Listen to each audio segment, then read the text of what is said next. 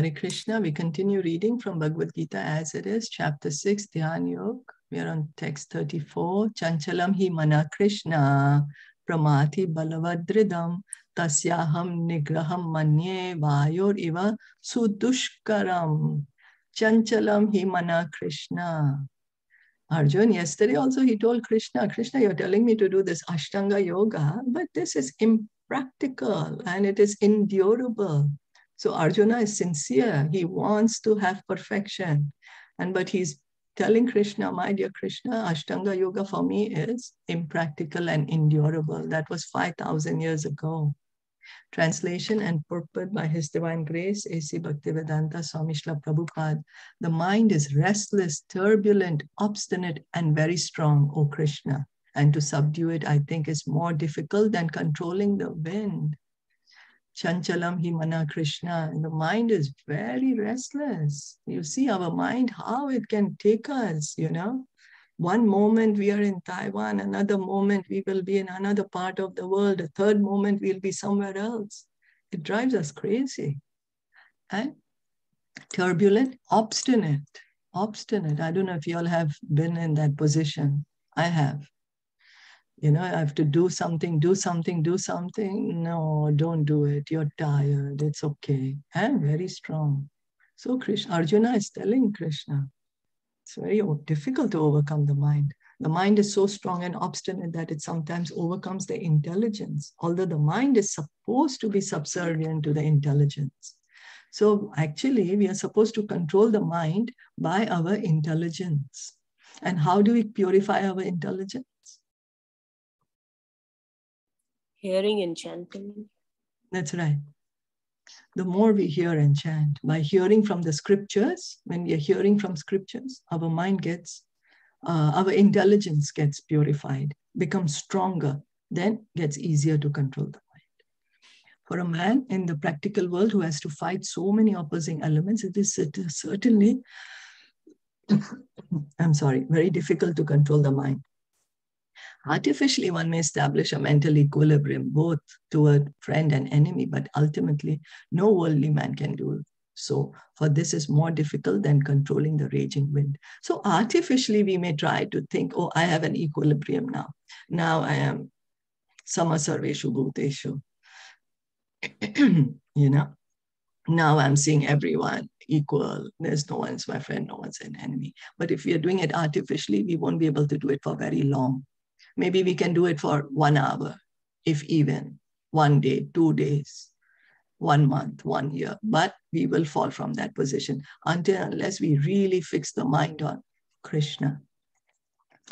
Unless we really fix it on Krishna. In the Vedic literature, Caritamrta 1.3, 3-4, it is said, Atmanam ratinam viddhi, shariram ratham evacha, buddhim tu sarathim viddhi, manapra graham evacha, indriyani hayan ahur, vishayam steshu gocharan, atmendriya mano yuktam, bhokteti ahur manishinaha. So now the Katha Upanishad is giving this beautiful, in Bhagavad Gita book, you see we have that photo of the chariot. The mind is there in the chariot, and there are these 5 horses. And there is a person, there's a driver, and then there is a passenger. If you've seen Bhagavad Gita as it is, one of the pictures is this. So it is describing this verse from Katha Upanishad. The individual is the passenger in the car of the material body. So we are the passenger, the soul. This material body is a vehicle, and the intelligence is the driver. The mind is the driving instrument, and the senses are the horses. So in that picture, the horses, the 5 horses, they are the senses, the eyes, ears, nose, tongue, and the skin. And then the mind is the reins. You know, there's a driver, the person who's driving the horse cart. How does he control it? There's this rope which is binding the horse to the cart, and the driver is holding this rope. That is called the reins. So this rope, the reins, is the mind, And the driver is the intelligence. The passenger is the soul. And this whole chariot, this whole car, this whole horse carriage, that is the body. The self is thus the enjoyer or sufferer in the association of the mind and senses. So it is understood by great thinkers. Intelligence is supposed to direct the mind, but the mind is so strong and obstinate that it often overcomes even one's own intelligence, as an acute infection may surpass the efficacy of medicine. So what is supposed to happen is that, suppose, okay, we sit down in a taxi and we tell the taxi driver, I want to go to the airport. But the driver does not listen to us and we end up going very far away somewhere, and we have a flight to catch, and then we are going to get anxiety and all the fears. Why? Because the driver is not listening to us. The real thing is supposed to be, we sit and we are supposed to tell the driver, where do you go? And the driver is supposed to take us there, right? That is the original thing. But now what has happened is that we have given all the control to the mind. So wherever the mind takes us, we are going there. The mind is not even listening to our intelligence. And the mind is doing whatever it wants. And why is that? Because we are not controlling the senses. The senses are not controlled. So wherever the senses goes, the mind is going. And imagine one of the senses going one direction, another is going another direction. So the mind is also going in all sorts of different directions. And so that's why the passenger is having such a bumpy ride. The passenger is us. So such a strong mind is supposed to be controlled by the practice of yoga, but such practice is never practical for a worldly person like Arjuna. And what can we say of modern man? So we are supposed to control the mind. That's why Krishna was telling him, you do yoga. But Arjuna is saying, hey, I have to do my duty. I'm Kshatriya, I do this, I do that. I cannot go and sit in the forest and meditate. So what about us? What about us? How can we control our mind then? The simile used here is appropriate one. One cannot capture the blowing wind, and it is even more difficult to capture the turbulent mind. Krishna. So Arjuna is saying, you know what, Krishna? The wind is difficult to capture, but I think for me, it's easier that I will be able to capture the wind, but I won't be able to capture the mind. So Arjuna is being really realistic. He really understands.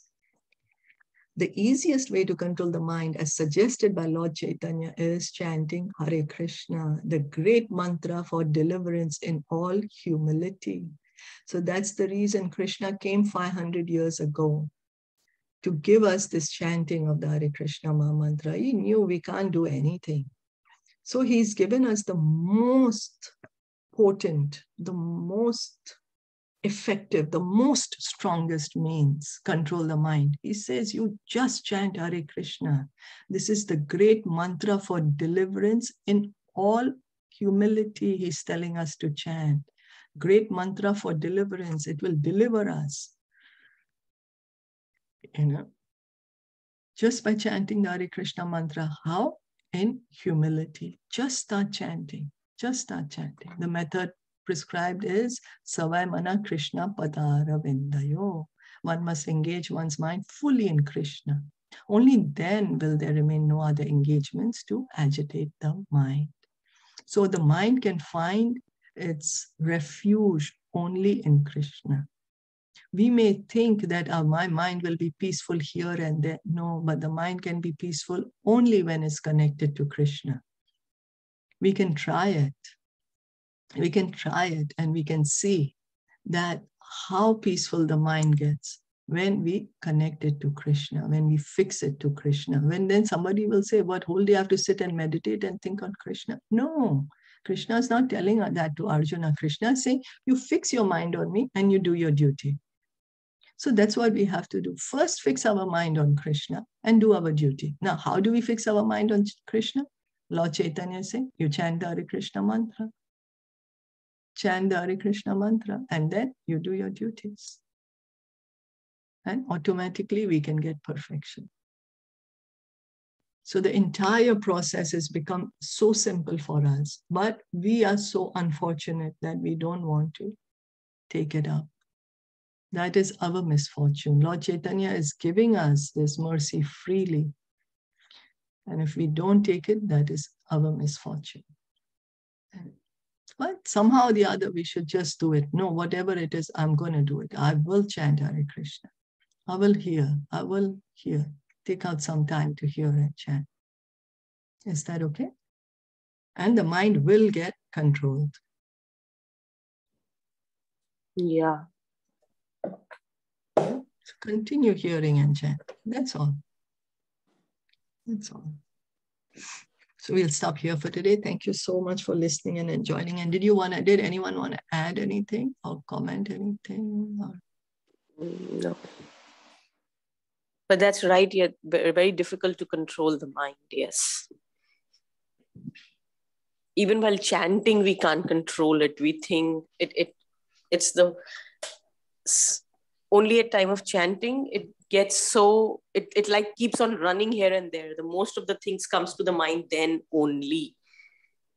It's true, right? Yeah, but still we need to keep on hearing and chanting, as you always say. Yeah. We have to bring it back. Gradually. Yeah. And we will see gradually, the mind will quieten. It will. Why? Because see, the fan is going full speed, but once you take out the plug, it will not stop immediately, but it will stop. It will stop.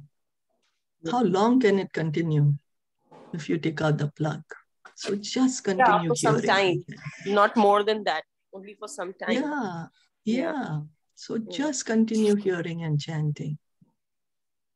Yeah. Thank you so much. Hare Krishna. Hare